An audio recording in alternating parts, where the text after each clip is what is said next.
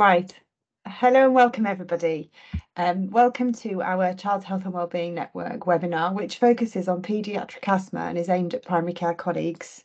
Our proposal is for this session to be recorded, so just to let you know. A few points of housekeeping which might be helpful. If you could please stay on mute and turn your microphone off and camera off throughout the session, unless you're actively taking part in any conversations. We plan to be in a sort of sizable group today, so that helps with bandwidth.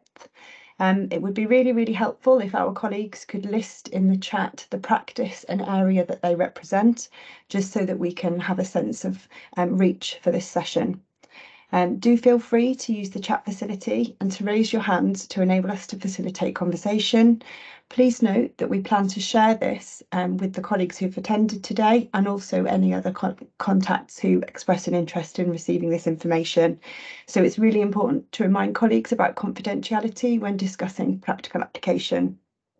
Our colleagues from the Asthma Leadership Group will respond to the chat function throughout, but we will be having opportunities for interactive discussion throughout the session.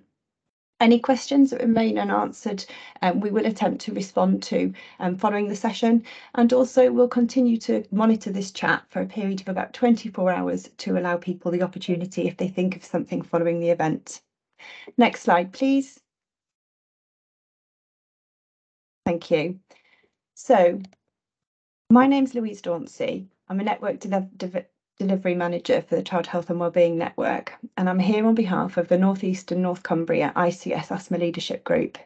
Dr. Moss, our clinical lead, and Dr. Ramphul, one of our clinical advisors, will lead the sessions with presentations and discussion, and both will introduce themselves formally as part of their presentations. The list included on the... Oh, what's happening to the slides? The list that's included on the slides here provide the name. I'll go back to slides. Sorry. That's it. So the slide that I was referring to just displays a list of our other members of the Asthma Leadership Group, and within that we've got a range of colleagues who represent a range of disciplines, including respiratory nurse specialists and 0 to 19 school nurses and pharmacists. So we're a wide range of disciplines. So next slide is the proposed agenda. So I've laid here out the suggested agenda, and as mentioned, colleagues will respond to the questions within the chat, and we will use the discussion time to enable further conversation. We have 3 sessions planned, which will cover diagnosis and management, wheezing in preschool children, and then a final session on hot topics and tips. We'll try to keep to time, but if we look like we're running over, we will postpone the conversation sessions to the very end, and we'll pick up those conversations after Dr. Ramphul's session. Next slide, please.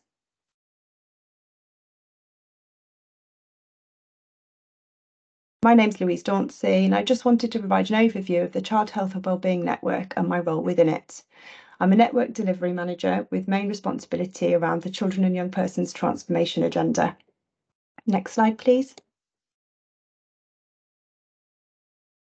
So, without spending a lot of time on this, I just wanted to provide a bit of an overview and background around the Child Health and Wellbeing Network, just to describe briefly the evolution of the network, the mandate and system asks and our priorities, and where we are today. Oh, we've lost the slides. In 2018 and 2019, we undertook a series of engagement activities across the system. We had over 1,000 points of contact from the education, health and social care sector. Part of this engagement included children, young people and families, and we currently have in excess of 1,600 members to our network. Ultimately, our mandate is about connections, sharing good practice and driving quality improvements. Next slide, please, Carol. So the image here is our priority wheel. This corresponds with the findings and feedback from the engagement we undertook in 2019. You'll see here there are 9 priorities that were identified, and this won't be new to colleagues in recognition of our local area, our socioeconomic challenges, and obviously you'll be aware that this aligns with the National Core 20 and more locally our North East and North Cumbria interpretation of the Core 20+5 framework. In 2021, we undertook some validation to check with the system about whether or not these priorities were still pressing, and they were agreed that they were, so they were validated in that sense. But a new priority area was identified, which was family support, and this was highlighted to be lacking and an area of priority. Next slide, please. So ultimately, who we are and what we do. Broadly speaking, we're a platform that enables collaboration and connections to allow stakeholders across the system to work together to make a difference for young people and their families.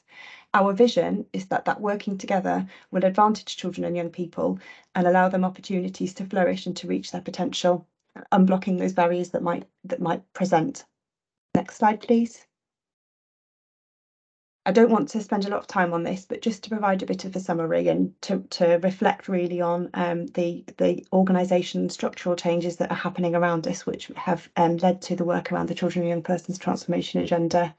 The first map on the left shows the boundaries of the 42 statutory ICSs. You'll see there that the North East and North Cumbria is at the top, marked number 2. The second map on the right-hand side shows the 4 local area integrated care partnerships. These outline the geographic boundary areas and also mark out the 13 local authority boundary areas that they fall within. You'll appreciate that the structure of the NHS organisations has changed since the beginning of July 22, where the existing responsibilities for commissioning services have historically sat with the CCGs. Obviously, this is now transferred to the Integrated Care Board. The Integrated Care Board operates across wide geography and diverse population with wide-ranging socioeconomic challenges. And obviously, you'll be aware of the Core 20 framework and the recognition of asthma as a clinical area of additional vulnerability. Within our footprint, we work across 8 acute NHS Foundation trusts, 2 mental health trusts, 3 ambulance trusts, and in the region of about 560 GP practices. Also, appreciating the audience today, you'll be aware that the face of primary care has changed with the evolution of primary care networks. And over the last 24 months, there's been a move towards widening community services to provide a broad range of services at community level. In consideration of the ICS, we work with 13 local authorities, 13 local education authorities and public health authorities, and a whopping 1,400 educational settings. Next slide, please. I won't go into much detail. Again, I appreciate time is of the essence. This slide just shows the range and components of our work within the Child Health and Wellbeing Network. We have a diverse range of different types of projects and lead on the delivery of the Children and Young Persons Transformation Programme, as well as the Integration Centre. So myself and Laura lead on those areas.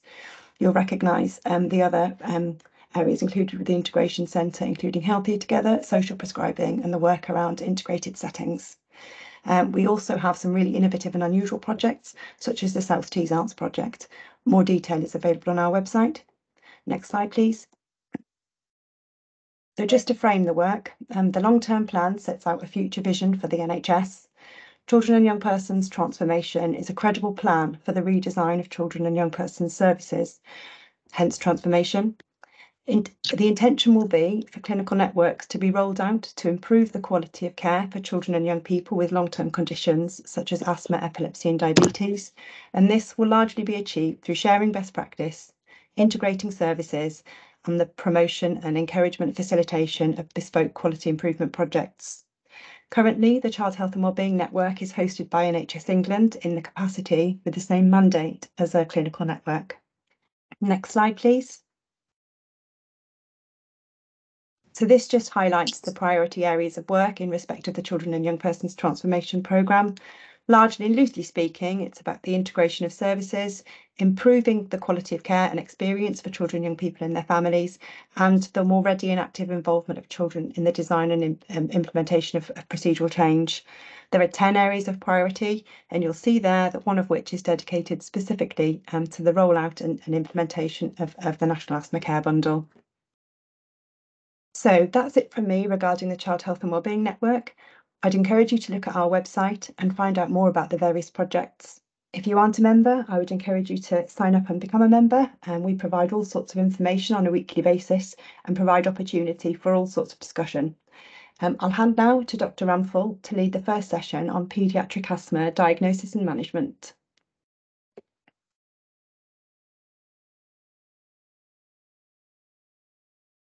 Thanks, Louise.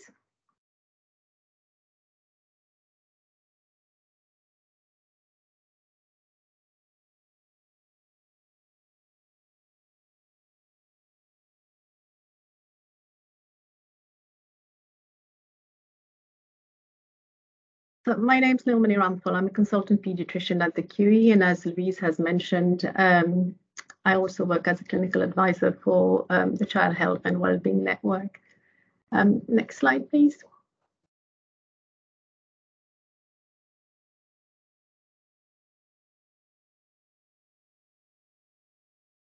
Next slide, please.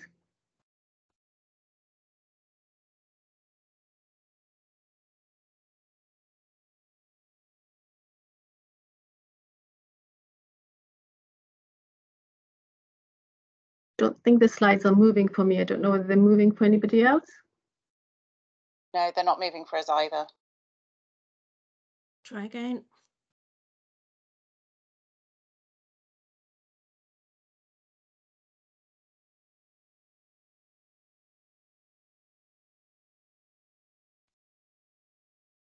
Yes, as Louise has mentioned, we are part of a bigger group, and we've recently been joined by pharmacy colleagues who have expanded our team. Next slide, please. So we hope in the next 15 to 20 minutes to talk a little bit about what asthma is, diagnosis, management options in primary care, and I hope to wrap up with a case study of a patient who I've seen recently. Next, please. You will all be aware that asthma is a very common condition, particularly in children. So we have 5.4 million people who suffer from asthma in the UK, 1.1 million of them are children. And sadly, outcomes for children in the UK are among the worst in the West, and the outcomes for the children in the Northeast are also among the worst in the UK, which therefore highlights why we are very keen on this work, and we would be very keen to change that. Next slide. So the World Health Organization definition of asthma is that it is a long-term condition that affects children and adults. The air passages in the lungs become narrow due to inflammation and tightening of the muscles around the small airways. This causes asthma symptoms such as cough, wheeze, shortness of breath, and chest tightness. Next slide, please. And if you were to kind of look at it, the previous slide, please. Yeah. You can see there that there is a nice normal airway where it's nice and patent and air can flow in and out nicely. In a person who has asthma, that is swollen and the muscles are tight. And if they have an acute attack, then that becomes even more swollen and tighter. And sometimes there will be an element of mucus plugging as well, which may lead to further obstruction. Next, please.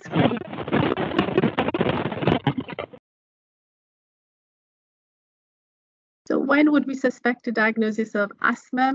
You probably know this more than us, that cough and wheeze are very common symptoms in children, and sometimes it is difficult to pick which of these children will have asthma and which ones won't.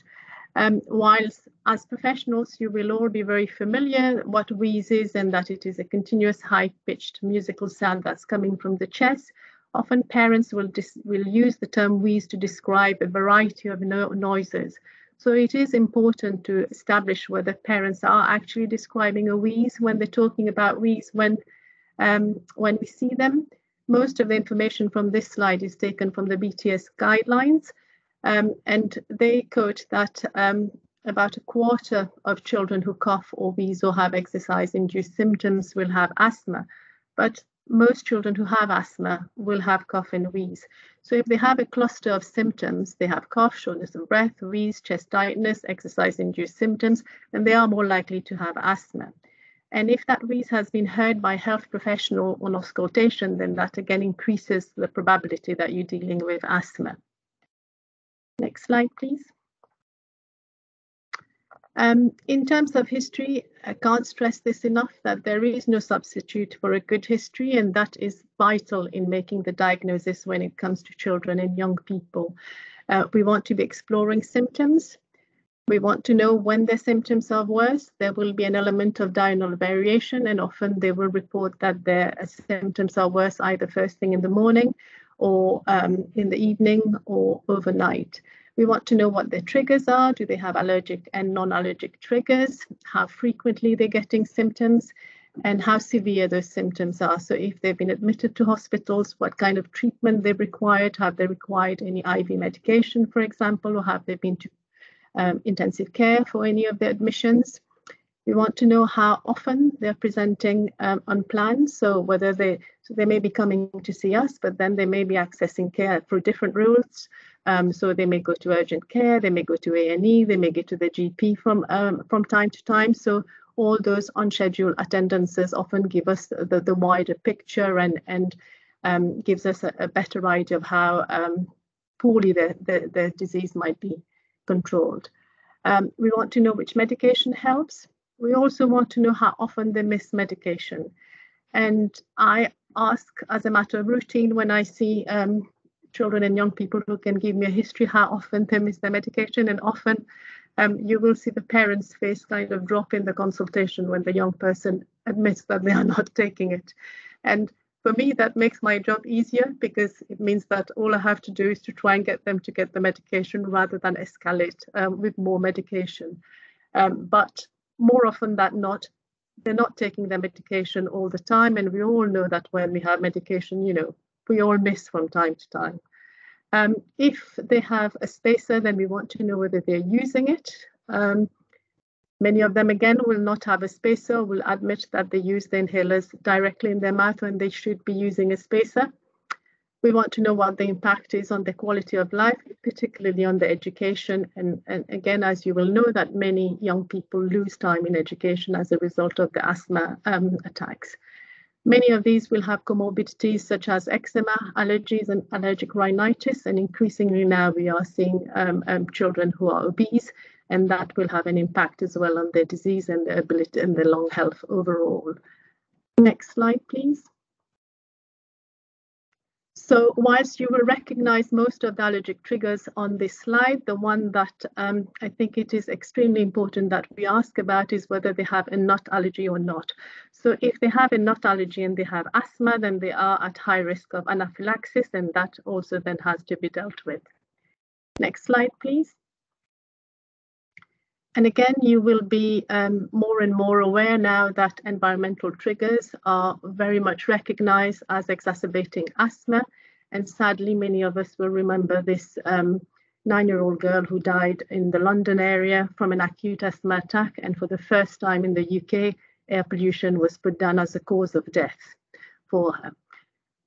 So next slide, please. And more recently, this young child who died as a result of chronic exposure to mold, again from respiratory illness. Next slide, please. We probably are much more familiar with cigarette smoking as a trigger, and whilst parents will go to length to explain to us how they smoke outside the house, so we have. So I've had parents tell me that they put on a different coat, they go out, they wash their hands, they've described elaborate routines of how they try and minimize the exposure to their children. We know that in the end, it doesn't really make a difference. If parents are smokers and they are in a smoking environment, that unfortunately they will be at increased risk of wheezing, and it will make the asthma worse. So kind of driving that message that smoking is not just bad for the person who's smoking, but also for those who are around them. Next, please. On examination, often when we see them in the non-acute setting, again, we don't really find a huge amount. If there is chronic poorly controlled disease, then sometimes we may find a hyperexpanded or barrel-shaped chest. Less commonly now, we will sometimes see a Harrison sulcus, which is essentially dipping underneath the rib cage as a result of the diaphragm working quite hard against chronic obstruction. Next slide, please. In terms of diagnosis, peak flow variability of about 20% will be suggestive of asthma. Although the NICE guidance does recommend that we try spirometry in everyone who's 5 and above, in practice, many 5-year-olds will not be able to achieve good readings on spirometry. And I would say if they're not managing to do a peak flow, then there is no point in trying spirometry. And also access to spirometry is not necessarily always available. But if we have done spirometry, then an improvement of at least 12% in FEV1 to either beta-2 agonist or corticosteroid treatment will be considered positive. The other thing to point out is that normal spirometry, when they are asymptomatic, particularly in children and young people, does not exclude asthma. And while we have a cutoff of an FEV1 of over FVC ratio of less than 70% is considered positive, the other thing to be aware of is often in young children in particular, the FEV1 to FVC ratio can be quite high, up to 90%. So for them to have to drop to 70% requires quite an extent of disease, which therefore will not pick every asthmatic. And similarly, we often measure inflammatory markers, and FeNO of more than 35 is considered positive, but if they are on inhaled steroids, for example, again, their FeNO might be normal. Next slide, please. So in terms of management, what are we aiming for? We are aiming that they don't have to use their SABA very often, so up to 3 times a week. Less than 3 times a week. So if they're using it 3 times and more, then that again would be an indication that they're not as well controlled. We want them not to have symptoms at night. We want them to be able to take part in all activities, not miss school, not to have to attend unplanned visits to health settings, so less emergency presentation to A&E or to urgent care centres. Importantly, we don't want them to be having repeated courses of oral steroids, which are obviously higher dose and have a lot more side effects. Yeah. And also we want to be able to empower the patients and families to recognize when to seek help and to access good resources. So that's where the having a good personalized asthma action plan and signposting to good web-based resources comes in handy. Next slide, please. Next slide, please.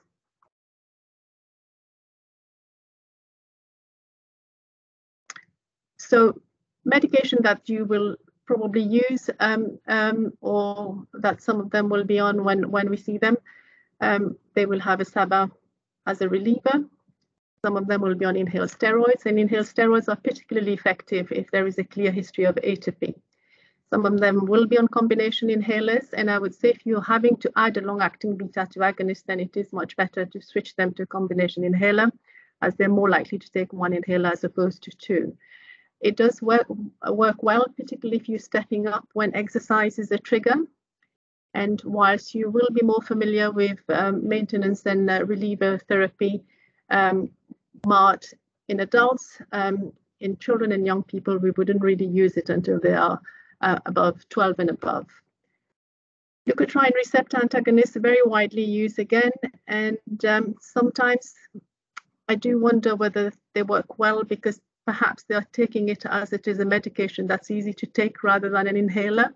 But in those people in whom it works well, it works really well. It doesn't work for everyone. So when it's being tried, it's worth stressing to the family that, try it for at least a month. And it can sometimes make the children more hyperactive. It can affect their sleep.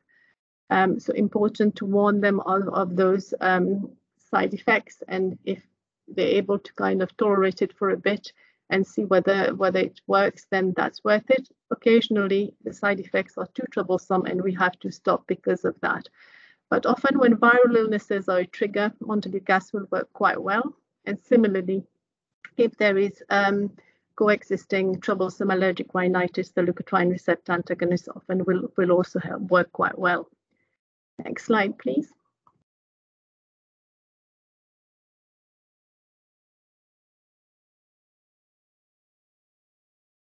Next slide.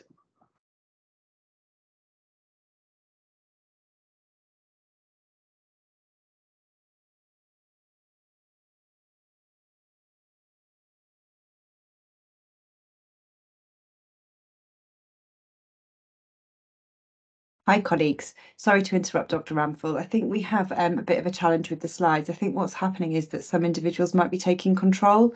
So I wonder if Carol could just reassume control of the slides and then we can continue to progress through them. Thanks all. Thank you.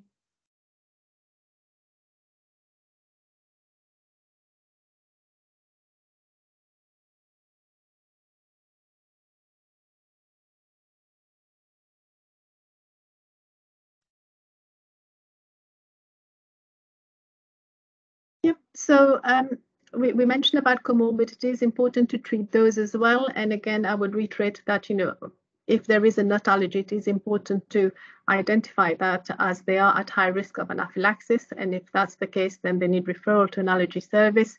They need 2 O2 adrenaline injectors and training on how to use them. And it's worth signposting them to websites like Allergy UK and beta anaphylaxis, which has been developed regionally and is now quite well-used website.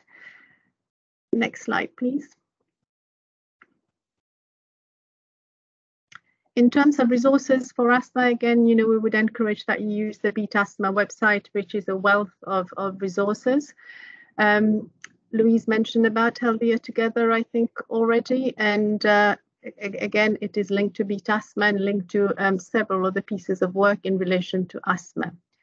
There will be other national websites that you're aware of, and what used to be Asthma UK is now combined with the British Lung Foundation and is Asthma Lung UK, and they have good resources as well.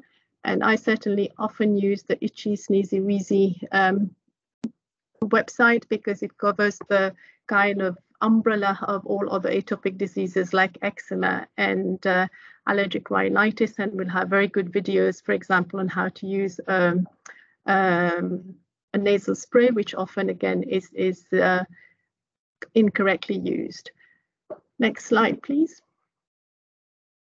So as a group, we have worked with primary care to try and come to some guidance on when to refer to secondary care.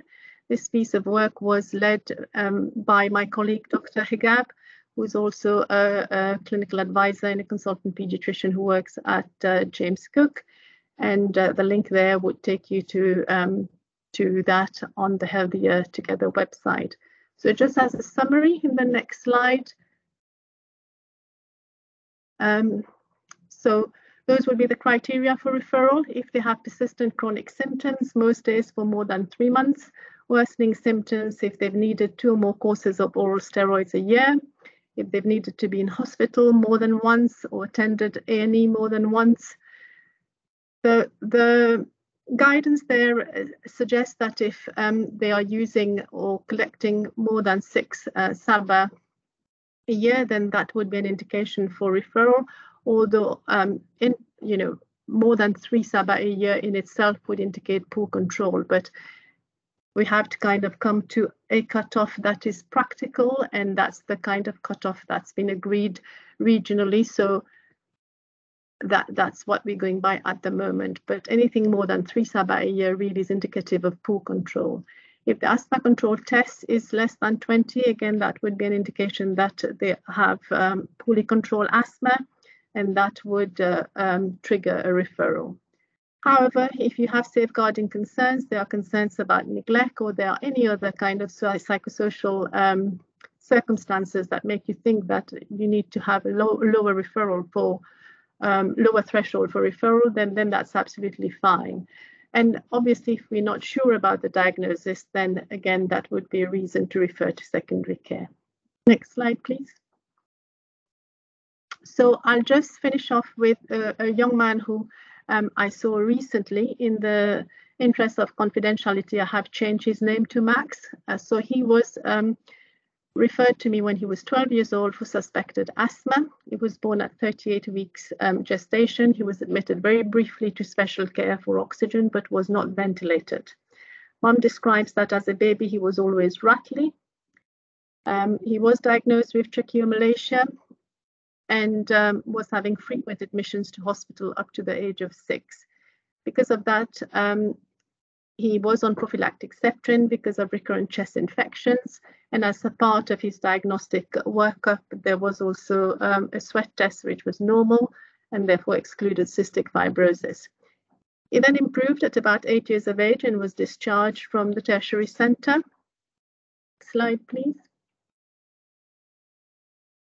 Then at 11 years of age, unfortunately, he had COVID and was actually quite unwell with COVID, even though he didn't need hospital admission. Mom describes that he wouldn't be coming down for a couple of weeks and was very tired. And since that time, he has struggled with exercise more than normal. Although he will manage PE at school, he cannot complete a football match, for example. He reported that he would wheeze with exercise and when walking his dogs, particularly if it was cold when he was walking them. It was worse at night. He would cough, but would not need to get up in the night to use his inhalers. He coughs and wheezes when he's exposed to pollen.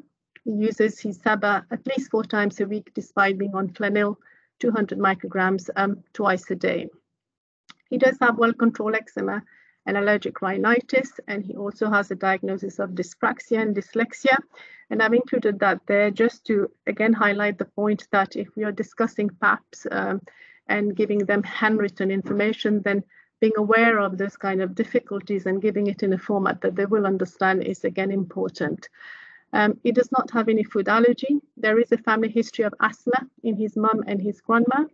Mum is a smoker, and there is mold in the property. Next slide, please. So on examination, he was obese with a BMI of 29, but otherwise his examination was normal. His peak flow was below expected for his height. His exhaled nitric oxide was normal, but he was on inhaled steroids. So I gave him a diagnosis of asthma, given that he had a history with multiple triggers, especially aeroallergens. He had a personal and family history of atopy, and he reported good response to SABA. What I felt were the triggers for him were mold, exercise, cold air, pollen, and viral illnesses. We did also discuss that perhaps there had been an element of long COVID that he was still recovering from. Next slide, please. So I changed him to Seretide, referred Mom to a smoking cessation service, and we are quite lucky at the QE because that's on site for us next to the pharmacy where they have to go and collect their prescriptions. So I encourage them very heavily to utilize the service. I provided Mom with a letter for the council to try and address the mold in the property. Our nurse practitioner did some education and went over a personalized asthma action plan, and then I arranged a review for him in a couple of months. Next slide, please. During that time, he saw his GP with an asthma attack, but did not need to come to hospital, and he was changed to Flutiform, which is a combination of fluticasone and formoterol, which actually he felt worked better. At the follow-up, then Mom mentioned to me that she had moved him outside of her house into Grandma's house, which was mold-free, and he had improved significantly. But obviously that was not practical for them, but because for him to get to school, he would need to change buses, and that just wouldn't work. And really, you know, a child shouldn't have to leave their family to go and live elsewhere just because they have asthma. At that point, Mum then showed me pictures of what the mold was in the property, and it was quite shocking and as bad as the pictures that I've shown you, if not worse. Next slide, please.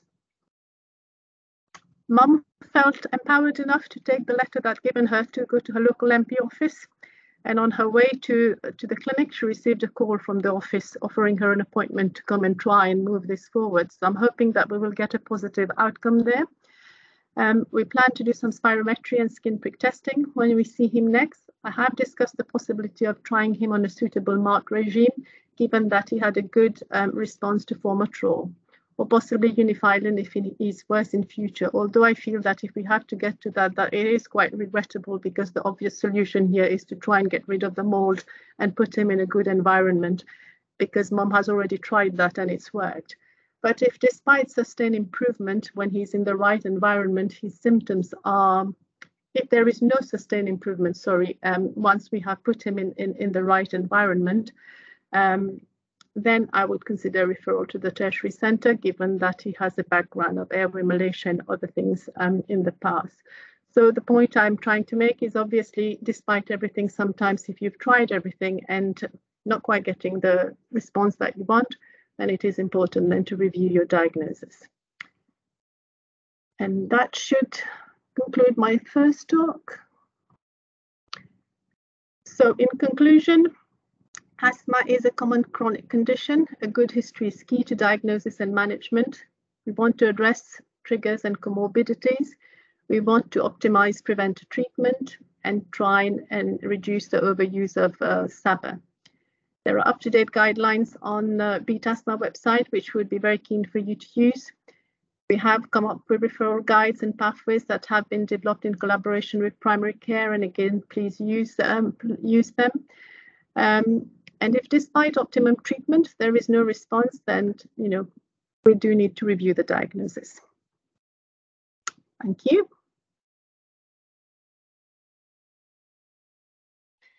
Thanks, Dr. Ramphul. That's really, really helpful. I think from the perspective of being able to share it in the way of using a case study to describe, I think that's really, really helpful. Now, I wonder whether or not, I can't see anybody with any hands, and there's nothing that we haven't responded to already in the chat. So I don't know. Oh, I can see some hands. Right, Paula Wright. Hi, can you hear me? Yeah. Yeah. So for children on MART, do you ever recommend prescribing a SABA as well for exacerbations, or just sort of increasing the frequency of the MART therapy? And also, I was doing another online asthma module that talked about occasionally it being recommended that you provide a sort of rescue pack in the form of a inhaled corticosteroid with a spacer for exacerbations in patients, and so is that something that's a common practice or recommended in children? So, do you want me to take it, Neelmanee? Yeah, okay. Yeah, so what I would say is, so for self-management at home, they should be able to manage just with their MART treatment. But we do recommend that everybody has a SABA and MDI and spacer available, so that if they do become acutely unwell, they can take that whilst they're getting to hospital or calling an ambulance or awaiting review. But we certainly, if you're using MART, you shouldn't be using your SABA regularly at home without a review. And there are MART specific management plans on the Beat Asthma website that very much leave the SABA into the red zone as well. And what about the rescue inhaled corticosteroid with a spacer? Is that something that's just used in adults, or is that sometimes used in children? No, it's not something we use in children. I mean, we do recognise that obviously if you're very tight and you're admitted, you may not be able to use your dry powder device adequately, but normally, we'd assess that in hospital. So we don't use that at all in children. Okay. Thank you. Okay, great, thank you. We've got another question in the chat here from Claire Smith. Could I ask about the validity of spirometry using an ICS, please?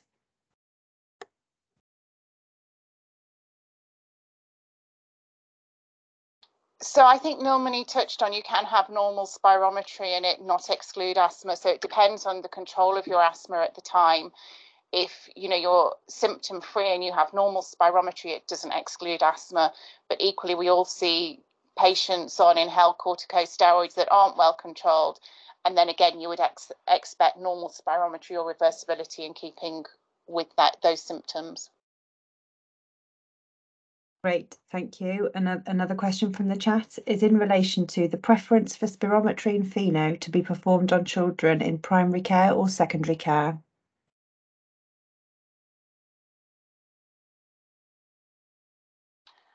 I think by anybody who is skilled enough and confident enough to use it. I'm lucky that we have a very experienced physiologist, but equally some practice nurses who do it regularly are experienced.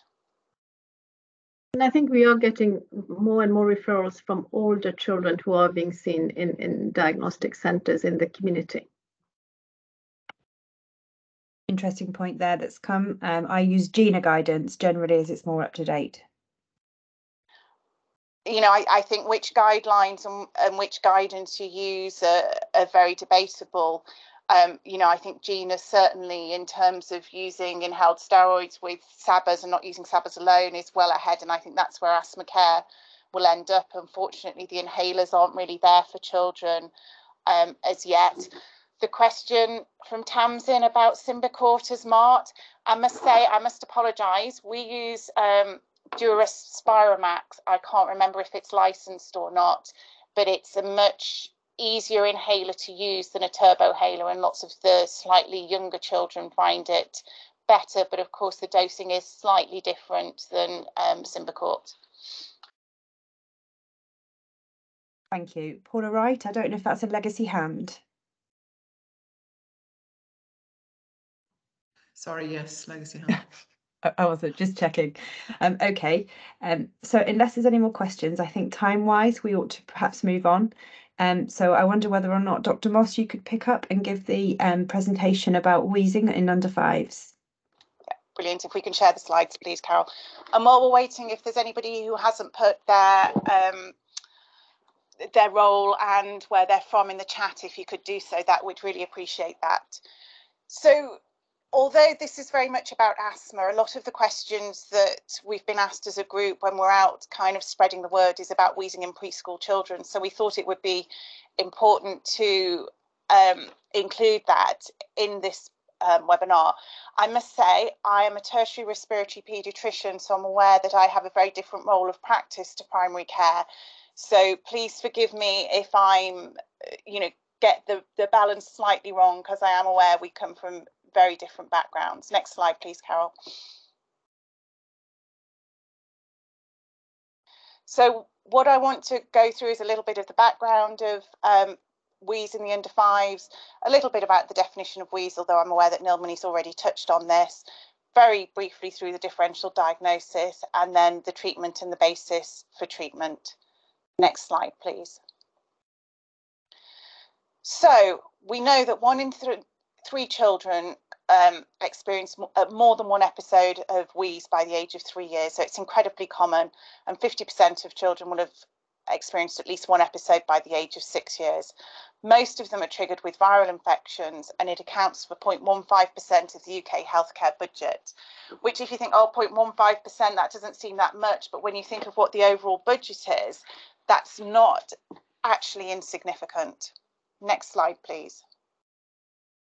So many children with asthma have their first symptoms preschool, and they'll often, you know, I'll often see them in my clinic and it's, oh, I've had symptoms since I was a baby, but we were told we couldn't be prescribed as asthma. But certainly 50% of children are symptom-free by 5 and 70% by the age of 10, and they're children that have had more than 2 episodes. Next slide, please. So wheeze is a continuous high-pitched musical noise, which is usually during expiration, and it's a noise arising from the intrathoracic airways. One of the things I find very commonly in my clinic is that parents don't know how to describe respiratory noises. So they'll use wheeze to describe anything from wheeze, stridor, ruttles, rattles. So it is really important that, I think, especially in the preschool children, that you take a little bit of time just to hone down what they mean. And if you're any good at doing impressions of wheeze, sometimes that can be helpful. Next slide, please. So this is a busy slide with talking about the differential diagnoses, and we will go through a bit of it. Infections obviously are important. Some of them can be just recurrent viral infections. Chronic rhinosinusitis can cause wheeze, TB, HIV. There can be congenital problems, tracheomalacia or other airways malacia, cystic fibrosis, bronchopulmonary dysplasia or chronic lung disease of prematurity, other congenital malformations, other causes of suppurative lung disease such as primary ciliary dyskinesia or immune deficiency.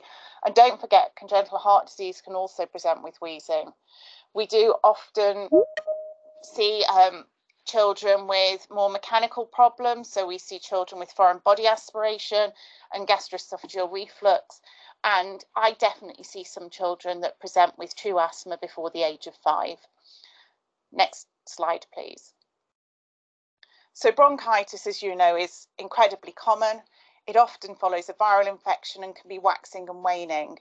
It may be persistent, especially over the winter months and especially in children in nurseries. And I think it's really important in the history that you try and wheeze that out.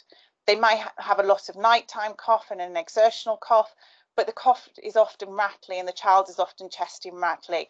And again, this teasing out what's a wheeze and what's a rattle can be really important for these diagnoses. They don't tend to have the acute attacks like children with true wheeze and bronchoconstriction do. It tends to be more, they get a viral illness and then they just get this cough that won't go away or persists for quite a while. And the child is often generally otherwise well in themselves. They're normally eating, playing, although this is often quite trying for the parents. It causes a lot of sleepless nights for everybody. Next slide, please. If we think about a little bit about ex-preterm infants, many of them do wheeze with viral infection and many of them do have chronic wheeze. They do tend to wheeze more when they're hypoxic. So I think if you've got an ex-prem who's persistently wheezing, it's worth referring them back to hospital. Some do settle with inhaled corticosteroids, but the pathology is definitely different to asthma and definitely different to other preschool wheezers. And it probably reflects the underlying small airway caliber. And of course, there may be other problems. So we do see some ex-prems with undiagnosed subglottic stenosis, and it can be quite severe. And some of them, if we do a bronchoscopy, you see these irregularities in the airways, which we think are probably due to injuries from recurrent suctioning when the children have been intubated and ventilated as newborns. Next slide, please. Foreign body aspiration, if you don't think about it, you won't diagnose it. So always ask in any child who's able to use their hands when present with sudden onset respiratory distress. And especially if you're hearing a focal wheeze or you've got focal chest signs, it's really important to think about it. If there's stridor, think about it and refer all children with a positive history. We work very closely with the ear, nose and throat surgeons in Newcastle with children with suspected foreign body. And I personally think if the children I take to theatre, if at least a third of them have a negative examination, I'm probably not looking at enough, because there's always some children who you're not sure about. It's not in the history, and then you find something. Next slide. So I haven't talked about the suppurative causes because I would hope you're all familiar with that, and I hope that they would all kind of ring some alarm bells to trigger referral. But it is interesting when you think about the epidemiology of early wheeze, and there's been lots and lots of work with this. And the interesting thing is every time you see a new paper, it changes slightly. So people have tried to split them into groups. They've talked about the early transient wheezers, the non-atopic wheezers, and the IgE associated wheeze or asthma. And what you can see for every group can spill over into the other groups. So although you may be an early transient wheezer, you may also have non-atopic wheeze. A non-atopic wheezer may then also become an IgE associated wheeze or an asthma. So every time you see a child, even if they've previously had a diagnosis, you just need to bear this in mind. And the Tucson study gave us this information about 50% wheezing by 6 years of age. And most of them, about a fifth, it's a transient viral wheeze. They don't have atopy. They do have lower lung function as infants when you do infant lung function testing, but they do grow out of it and things get better. About a sixth are more persistent and they start with viral wheeze. They found to have an elevated cord Ig, so that suggests a maternal history of atopy. And then about a sixth again have late onset wheeze. Next slide, please. So in this group, inflammation is poorly studied and may be absent. And I think this is important when we're thinking about treatment and management of the preschool wheeze as well. And the causative factors vary from child to child. And as I said, for an individual, they can vary over time. So one child, you can have that it's very much viruses in the first few years that cause triggers. But then as they get a little bit older, you might find that hay fever or dust is a trigger as well. Next slide, please. So the ERS formed a task force to look at the definition, assessment and treatment of wheezing disorders in preschool children. And this was hoping to have an evidence-based approach. Next slide, please. And you'll see a lot of these studies I'm talking about are relatively old, and I think some of this is because it's so hard to study, and again, there aren't massive changes. So ERS did review that original 2002 paper in 2008. Next slide. So they came up with a classification of episodic, and they found viruses, particularly rhinovirus, coronavirus, RSV, human metapneumovirus, paraflu and adenovirus caused it. Multiple trigger, they found smoking was a really big factor, but also air allergens. But the update very much recognises, as I've been saying, that things aren't clear cut, and the frequency and severity are much better predictors of whether this is going to be a persistent problem or not. Next slide, please. So treatment. I think this is the big area we can talk about it, but it's when you've got the child in front of you and the parents, how are you going to manage this child? Next slide. So smoking cessation for family members, I think this is incredibly difficult. Families are often resistant, as Neelmanee said, they always smoke outside, never in front of the child, and it's hard to persuade. And I certainly, whenever I meet a family for the first time, I discuss smoking with them. I think there's a limit as to how many times you can go over it, but if the child is getting severe problems, I certainly reiterate this. And definitely if I can smell smoke on the family in clinic, and especially in COVID times when we're all in surgical masks, if you can smell smoking, that child is getting a significant second and third hand load. Care education is really important, and I think this is the same way that for actual asthma, it's really important that the family are empowered to manage the children, to recognise things and what to do. And we save a lot of hospital admissions by doing this. Beta-2 agonists often are affected, and there's evidence to show that an MDI and spacer are more effective than a nebulizer. They decrease the need for admission and they end up in a quicker recovery time.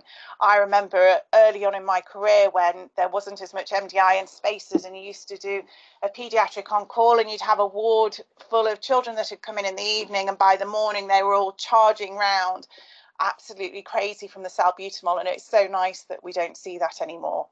Next slide. Spacer devices. So most children under the age of 4 years need to use a face mask. I must say I actually prefer the FlowView air chambers, so the orange and yellow ones, and most children prefer them. If you're using the large volume spacer with the mask, which is the first picture, you do need to have it at an angle so that the valve sits open. It's really important that small children should not be held or forced to have an inhaler. Once you start doing that, it's really difficult to get the children to take the inhalers. So we'll often, if we see the children in clinic, give the parents a couple of spacers so that the children can play with them and get used to them and not be as invasive when they see them. I do, appreciate it's not always easy, especially when they're acutely unwell. But we do use as much diversional therapy as we can. And it's surprising how far you can get by putting a spacer on a teddy and kind of moving things that way, putting the spacer on the tummy and moving it up. And sticker reward charts can be surprisingly useful for the preschool children as well. Next slide. So the advantages of spacers, you get much better drug deposition. You don't need much coordination because it acts as a holding chamber. So the large particles are deposited in the chamber rather than the mouth and the throat, but we still advise the patients to have a drink or clean their teeth after using their steroid inhaler if they're on inhaled steroids. And if using a face mask, you've got to remember that you can get drug deposition around the face, and you should wipe the child's face after use. And NICE have published guidelines on the recommendation for inhaler devices under 5 and for children aged 5 to 15, which you should all be aware of. Next slide, please. I won't go through this too much because I know next week's webinar will cover this, but it is important that you shake the inhaler before use. You insert it to the end of the spacer, the child starts breathing, and you insert 1 puff at a time. The child then should take 4 to 5 breaths or count to 10, depending on the size of the spacer and how tachypneic they are. You do need to wait between actuations. The aerosol part of the MDI cools down, and you can't be guaranteed drug delivery if you don't wait, and then you repeat. So if you take 10 puffs, it can take you several minutes to do that. Next slide, please. So as I said, it's really important to encourage self-management. Next slide. We have a management plan very similar to the personalised asthma action plans that are split into green, amber and red. It is obviously slightly different. So in the green zone, when your child's starting to be unwell with viral induced wheeze, so if they start with symptoms and you have an inhaler, you should give them 2 puffs through the spacer up to every 4 hours until improvement. And for lots of children, that's all that's required. And it's parents knowing that they can initiate that. It's safe to do it for about 3 days as long as the child isn't getting worse. And if after this time the child's much the same, then we'd recommend that they make an appointment to make sure we're not missing a diagnosis. Next slide. So when the amber zone and the child's more unwell, so then we recommend that they give 2 to 6 puffs up to 4 hourly, but again, recommend that they make an appointment to see a doctor within the next 24 hours or attend out of hours. And then if we move on to the next slide, if they've had 6 puffs of salbutamol or it's less than 2 hours after they had 6 puffs and they needed to gain, or they've got hard and fast breathing, we're using a lot of effort, difficult to talk, obviously colour change, then we're very much in the red zone, and that's when they should be seeking emergency help. And what we recommend whilst you're waiting for emergency help is that you give continuous salbutamol 1 puff at a time as they've been taught until help arrives. And obviously we do encourage the family as much as possible to stay calm and try and keep the child calm. Next slide. So that's kind of the acute management. And then there's a lot of question, especially with the recurrent wheezers, as to management. Inhaled steroids, there is some evidence of benefit in multiple trigger wheeze, but I think it's quite hard to pick the child. It's certainly not as beneficial as in school-age children. And if you think back to that slide I showed originally with the different curves of where you fit, it's picking out which area the child's in. There is a dose response curve and there is marked individual variation, and there's certainly very little evidence in children under 2 years. A family history of asthma does increase the chance of response, but not a family history of atopy. And there are, of course, the concerns about impaired growth and other side effects if you're giving very high doses. Next slide. So there has been a Cochrane review by one of my colleagues looking at inhaled steroids for episodic viral induced wheeze. Next slide. And what you can see here is inhaled steroids for episodic and viral induced wheeze of maintenance therapy versus placebo. Actually, there isn't an effect at all. Both of those plots are right on the middle of the chart to show that there's no difference between placebo and inhaled steroids. Next slide. This slide here is looking at inhaled steroids for episodic viral wheeze of childhood when you've had more than 2 episodes versus placebo, and this is looking at exacerbations requiring emergency room visits, and there's possibly a slight move to favouring steroids, but you'll agree it's a very small effect, and it certainly doesn't make me think, oh, this is a wonder drug, we should be giving it to everybody who presents with viral induced wheeze. Next slide. So episodic high-dose inhaled corticosteroids do provide a partially effective strategy for the treatment of mild episodic viral wheeze of childhood. But I don't think it's enough. It's certainly not something I do regularly in my practice because it's not convincing and the number needed to treat is relatively high. There's no current evidence to favour maintenance low-dose inhaled corticosteroids in prevention and management of episodic mild viral induced wheeze. So certainly I wouldn't expect lots of preschool children in your practice to be prescribed inhaled steroids. Next slide. So this is a systematic review of inhaled corticosteroids, which is more recent in preschoolers with recurrent wheezing and asthma. If we go on to the next slide. That included 29 studies and did show that there were less wheezing episodes in steroid group, but again the number needed to treat was 7, so it's quite a high number of children needed to treat, and this just looked at wheezing episodes, it didn't look at the severity of them. Next slide. They've also looked at a regime of daily or intermittent high dose budesonide and have found no difference in the daily low dose and the high dose big hit during exacerbations. So again, thinking it's not really beneficial. Next slide. So there's then some work looking at oral prednisolone for preschool children with acute viral induced wheeze. This was done by a team in London. Next slide. It was a double-blind RCT. It was well designed. There were 687 children aged 10 months to 5 years. They were enrolled at hospital admission after the first dose of bronchodilators, and they found there was no difference in the duration of hospitalisation, interval between episodes, salbutamol use, or 7-day symptom score. Next slide. Just before we talk about Montelukast, I think really the evidence is pointing that in most preschool wheezers, oral steroids and inhaled steroids are probably not beneficial. So Montelukast does have some evidence to show that it's beneficial in multiple trigger wheeze, and certainly there's some nice Australian studies that show it's useful in viral induced wheeze.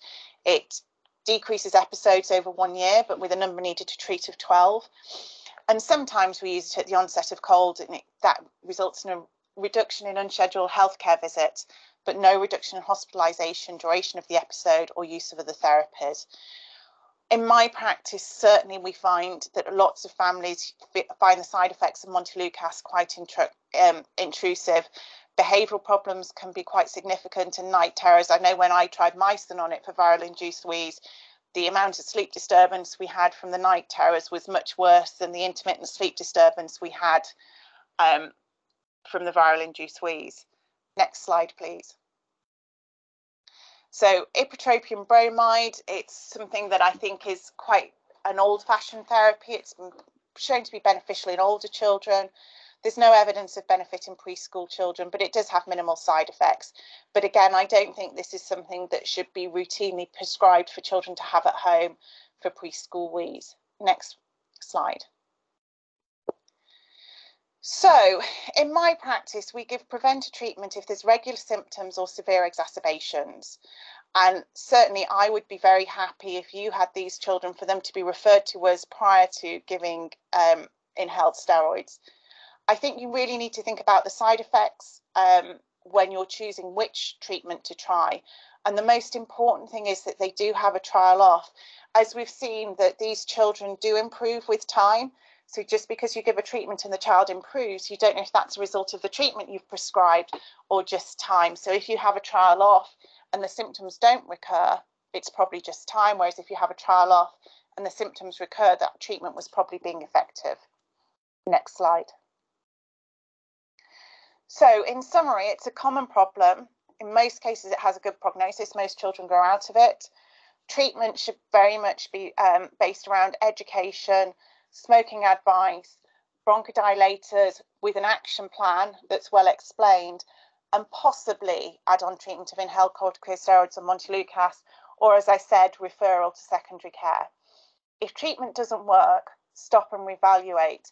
Certainly in this preschool group, I don't think there should be increasing escalation of treatment without a referral.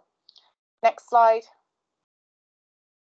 And that's just time for questions. I can see, I haven't monitored the chat, but I can see there are a few questions there. Great, thanks, Dr. Moss. There's sorry, I've got a bit of an echo there. There are a couple of questions here from Paula Wright and Annie Hall. So I wonder if it might be helpful. I'm just conscious of time now. It's nearly 7:05. So I think it would be helpful if you maybe picked up those few questions from the colleagues, and then if Dr. Ramphul could pick up and deliver the presentation that we have planned for the hot topics and top tips. So just while we're waiting for the slides, I don't advocate at all the increasing of inhaled steroids. The evidence for it isn't great, and certainly most of the children improve earlier. I think the question about giving Montelukast earlier to reduce nighttime terrors, sometimes it helps, sometimes it doesn't. And I think it's a discussion you can have with the family and indeed a trial. Sorry, Neelmanee, you've got your slides now. That's okay. So I think if we can just move to the third slide, because we've done the introductions. So we're just going to spend a little bit of time talking about topics that are, being discussed in the asthma world currently. So if we go to slide 3, Louise has already mentioned in her introduction that we have been doing quite a bit of work to promote the National Asthma Bundle. I don't think my slides are moving there, but if we go to slide 3.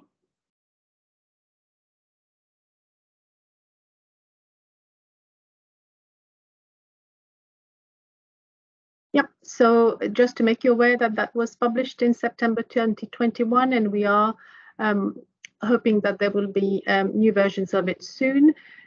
We've had quite a few presentations at GP Tito's in particular to talk about the bundle, so we won't be talking too much about it today. Next slide, please.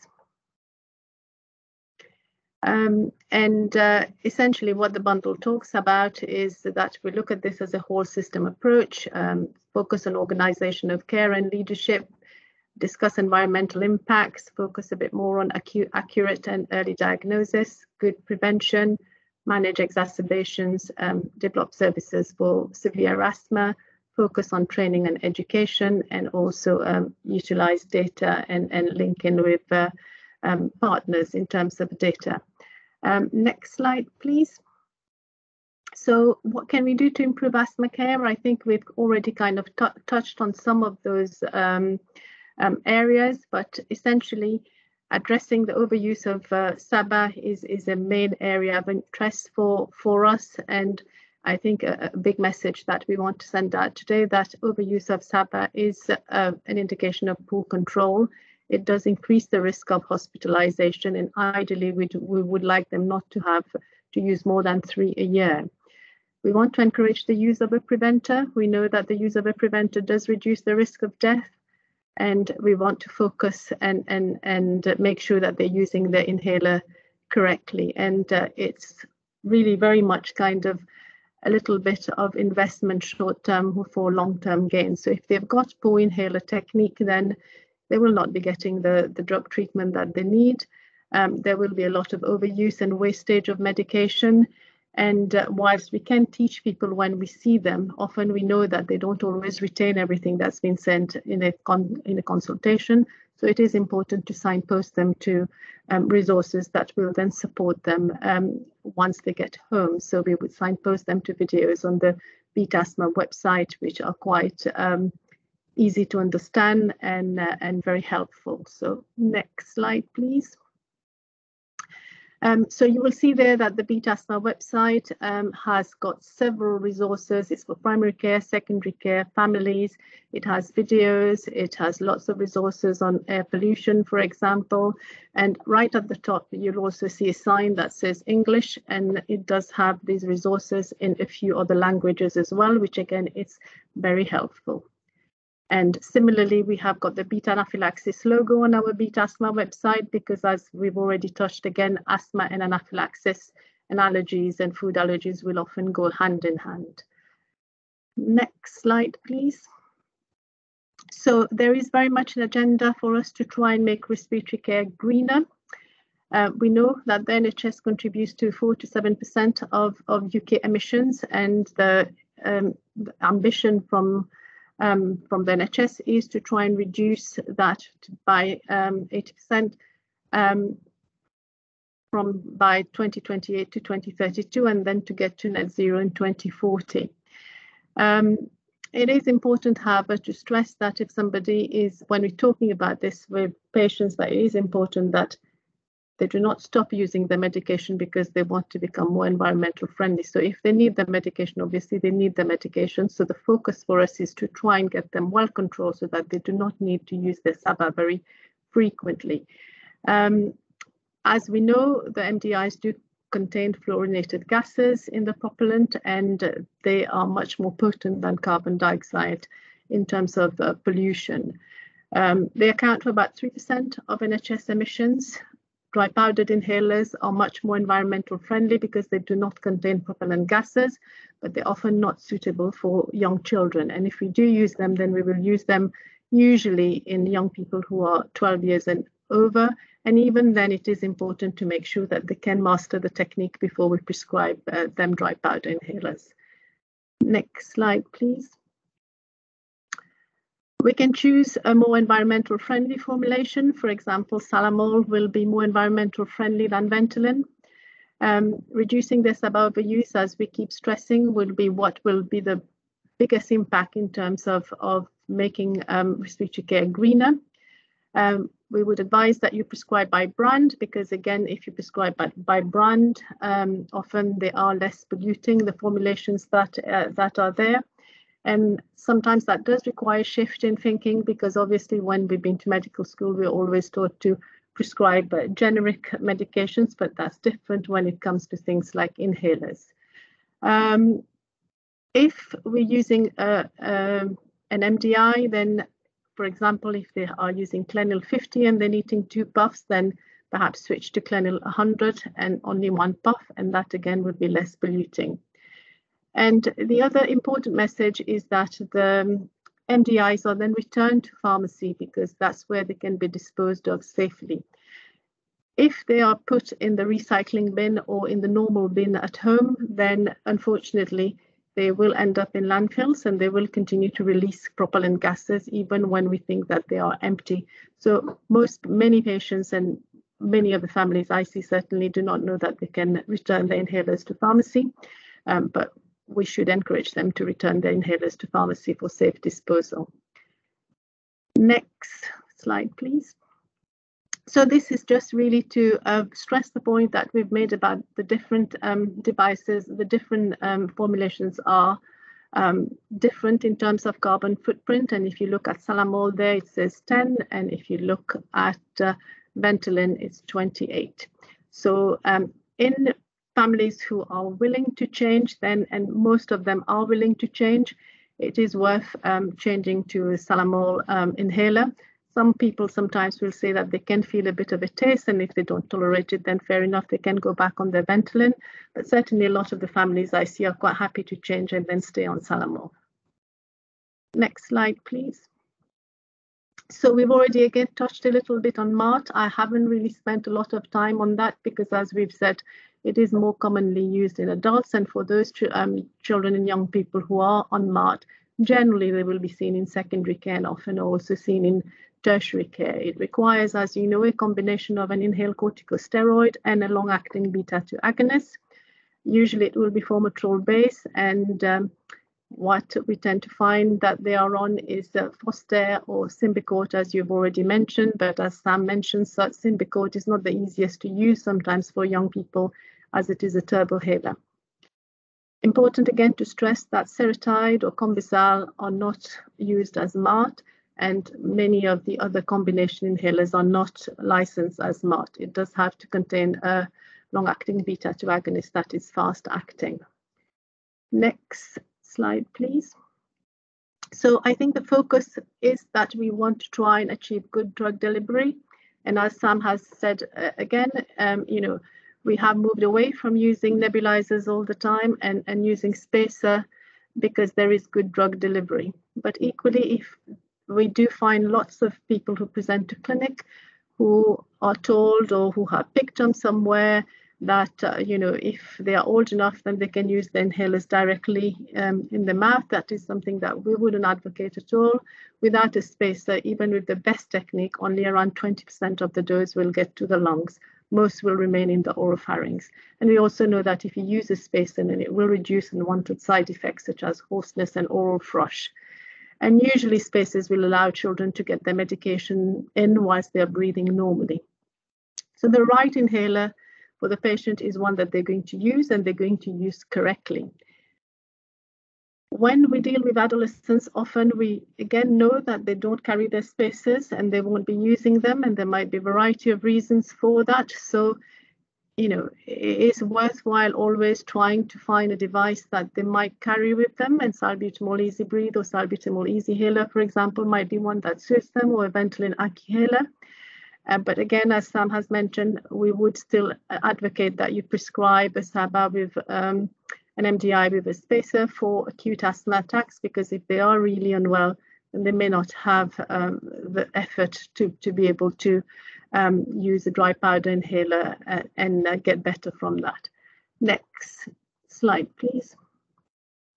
So concordance, a major issue for us. As I've mentioned, more often than not, when I see patients in clinic, they will admit that they are not using their inhalers or they're not using their spacers. So non-adherence, particularly in adolescents, is a major issue. So we aim for concordance, and that obviously is a two-way agreement, if you want, between yourself and the patient and their families. So we want to agree on a PAP and one that they will utilize and that will work. So I would always ask whether they're using their preventers and how often they are missing them. And I think, if you ask directly and sensitively, people will give you an honest answer. If they're not using it, it's important to know why they are not using it. Some children will tell you that they're embarrassed to use it in school. They do not want to look different. So in that sort of situation, you want to change to something that is perhaps less bulky. So an easyhaler or would perhaps be more appropriate. Some of them will admit that they just forget, really, and they haven't quite thought about when they need to have it, and they don't really have a routine in terms of when they take their inhalers. So you want to try and tie it with a regular activity. And if they're brushing their teeth, that's great. You can tie it to that. If they're not brushing their teeth, then it's a little bit more difficult. And increasingly, I encourage teenagers to put a reminder on their phones because they like that, they like apps, they like tech. So that works well for them. Next slide, please. So we have mentioned a lot about smoking. And whilst we don't want to kind of, dismantle the message about vaping, which we understand is an important step for adults who are trying to stop smoking, I think it is important to stress that it's not harmless. And unfortunately, in young people, it's viewed as very trendy and something that they do longer term rather than just a stepping stone from stopping smoking. So if you want to hear more about it, there is a video by a doctor called Seb Gray. If you just Google it, and you will have the slides, so you'll have the reference that was circulated as part of the Ask About Asthma campaign, which tends to happen around September time every year. And he goes into all the details of how it's just not safe, not harmless for young people. And I think really the vaping epidemic is perhaps a time bomb that's waiting to explode for young people, in my opinion. Smoking, as we've mentioned again and again, is something that we want to address and try. And in some cases it does work. I've just had a young girl in clinic last week who told me that she was smoking 40 cigarettes a week. She's only 15. And with some work, she has managed to come down to 3 a week. So we do have some success stories, so I think it's worth the effort. Next slide, please. We want to ask a little bit about the immunization and encourage them to take up the flu vaccine. And again, we take this opportunity quite often to discuss the COVID vaccine as well and see whether they would want to take that. Next slide, please. A lot of work is currently happening in schools, as we do know that that's often an area where young people will not feel quite as safe if they have asthma. So there are pilots already happening in some schools in the area where we will be looking at perhaps doing some of the asthma reviews in school, because again, we know from having done surveys earlier last year that although sometimes families are invited to an annual review, many of them do not take up the offer. So perhaps trying to get them in a setting where they already are might increase that uptake of an annual review. There's already a pilot that's running from the network with several schools across the ICB in trying to implement an asthma-friendly accreditation framework. We encourage families to share their PAP with school. And if the staff is confident with managing their exacerbations, then again, as we mentioned, young people often will feel safer. And it also delivers that kind of message of consistency if they've shared their PAP and the staff is confident in managing their symptoms in school. Next slide, please. So other important point, I think, would be to have good links with your pharmacist colleagues. They are incredibly helpful people, and they can monitor collection of prescriptions. They can identify SABA overuse. And if you have a mechanism to link in with your pharmacist as to how to identify SABA use, then you can trigger reviews more promptly and address that problem very effectively. They can, for example, also monitor whether the preventers are being collected and again, help with triggering asthma reviews. In some practices, pharmacists are also doing some of the asthma reviews. Next slide, please. And we also know that the post-acute attacks, there is a recommendation from the BTS guidance that they have a 48-hour review, and the point of that is to try to identify those who are not improving. So again, pharmacists may be able to help in that area. We know there is a big problem there, mainly because the capacity is not easy to deliver that sort of target. But it is an important part of care because it gives us the opportunity to perhaps also see them slightly outside of the acute episode and identify whether the attack has been triggered by anything that is modifiable. We have new weaning plans now that have been implemented, whilst previously we were advocating 10 puffs of salbutamol every 4 hours. That's now changed, and we would say up to 6 puffs. And if they are continuing to use that, then they would need an urgent review. The point of that is not to miss those children who are not improving, as there have sadly been, adverse events as a result of children being discharged and then not improving and not representing to hospitals. We also want to encourage the use of peak flows where possible. Usually, as we said, 5 years and above you want to try, but often they might be a little bit older before they can use it correctly. And again, on the new weaning plans that I will come to, there is the weaning plan, and there's also some instructions on how to use peak flows, because when used correctly, they are quite helpful, and used in conjunction with symptoms will help them to recognize and manage their deterioration early. Next slide, please. Yep, so that's the new asthma weaning plans that you will find on the Beat Asthma website with all the instructions, and then instructions on how to use the peak flow. Next slide, please. And just to reiterate that this is part of several kind of education events that we are promoting, but really what we would really encourage is that people go and do the full training, which is on e-learning for health, and that will give you the different tiers of training. I would suspect most people who are in primary care who are on the call today would probably fit into tier 3, as you are prescribing and seeing patients face to face. But next slide, please. But this goes into the different tiers that are there. So, if you have minimal contact, you may just be in tier 1, and there are different levels of training offered depending on what your involvement is with patients who suffer from asthma. Next slide.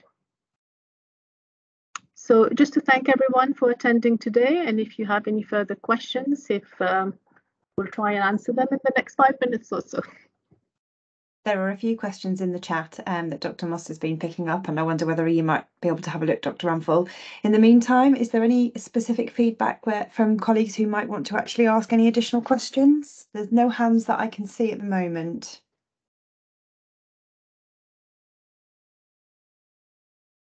There's a question here from Tamsin Smith in the chat. which states, if overusing SABA and refusing to attend face-to-face review despite many attempts, do you stop prescribing? Any other tips for getting them in? So I was just typing a reply to that one, and what I would say is I think it's really hard because we don't want children to be without SABAs, but equally it clearly is dangerous for them to have so many. I know what some practices have done of kind of made a concerted effort that when they come to collect the prescription, try and have someone free. The other thing I think is, you know, if they are refusing and they're having that many SABAs, if you spelled out to them why there are problems, it's a safeguarding issue. You know, non-attendance for review is a safeguarding issue, and I think it needs to be escalated through that barrier. The other thing, there were similar comments before. I think the community pharmacists can be really helpful here, because with the electronic prescribing, even if they don't come into the GP surgery, they will have contact with the pharmacist where they collect that. So the next question, just looking, there is no role for nebulizers in the community. So nebulizers should only be given with oxygen, and if that's the case, they should be in hospital or on their way to hospital.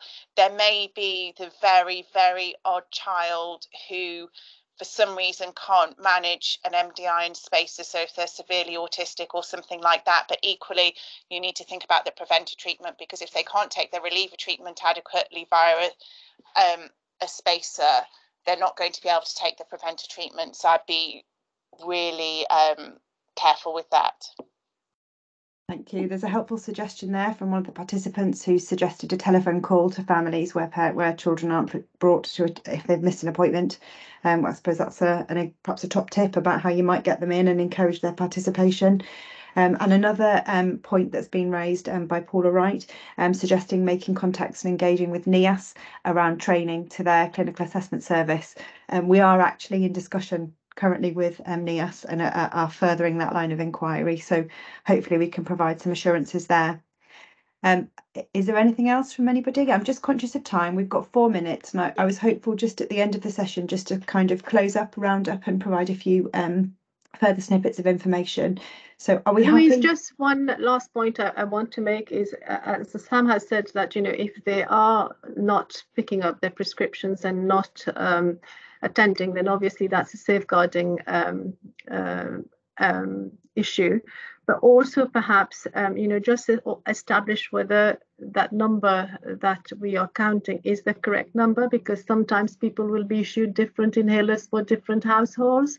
And also sometimes there is a prescription of a SABA that is generated automatically if they're picking up their preventer. So we just need to make sure also that we've got the information correct, that we're not counting a lot of inhalers that they're actually not being used. So I think just leading on from that, Neelmanee, salbutamol shouldn't be routinely prescribed with the inhaled steroids, and that is one of my big frustrations. And equally, at the start of a diagnosis, a child may need 4 inhalers or whatever, one for school, one for dad, one for granny, one for home. They shouldn't need that many every month, because they shouldn't be using that. So again, it should be on and as required. Just before we hand back to Louise, can I just say thank you all for coming, but please, I'm very aware that when we do things like this, we're very much talking to the interested. So please try and talk to your less interested colleagues about childhood asthma and point them to the resources and try and get some more interest. Thank you. Thanks. Great, Dr. Moss. Fantastic. If I could just have my final slide, Carol. I guess this just brings us to a close, really, and I just want to say a huge thank you to everybody for giving up your time on the Monday evening to participate in our webinar, and also to our asthma leadership group and team members for putting slide packs together, and obviously for the support in facilitating this event. So we hope that the session has been really, really helpful. And as I say, we're going to continue to pick out the questions and queries from the chat, and obviously monitor this for 24 hours following, in case you come back to it and think that there was something else you might like to have asked. The slide on the screen at the moment will be shared, and it contains a number of links. I just want to draw your attention to the Healthier Together resources that are available. And in particular, I would like to make reference to the TRIPPED work, which stands for Tackling Respiratory Illness in Poverty Together. This follows the Institute of Health Equity report about fuel poverty, and the Child Health and Wellbeing Network has undertaken some work to support professionals with navigation through the resources that are available, especially to families who may have additional vulnerability.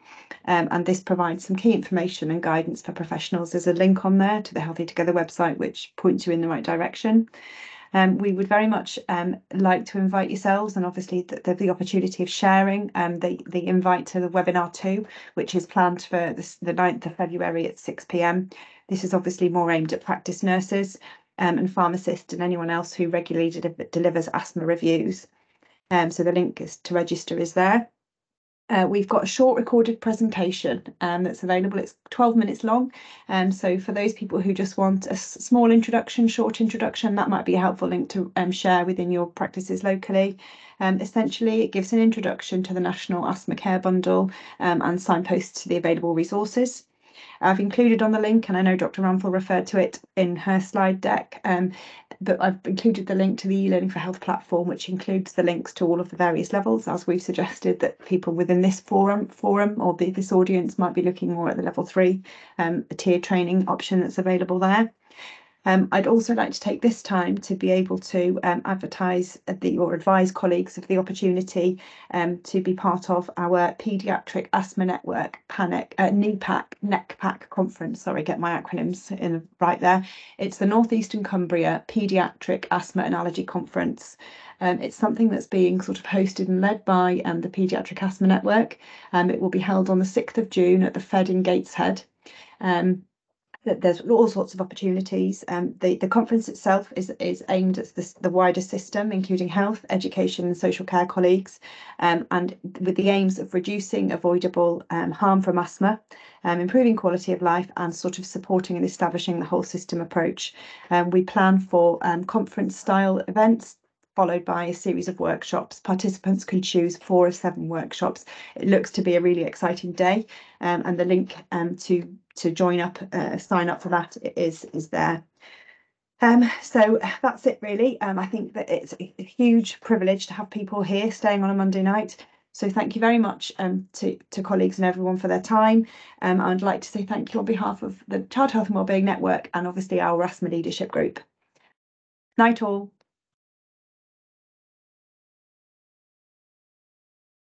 Stop the recording. Thank you, Louise. Stop recording.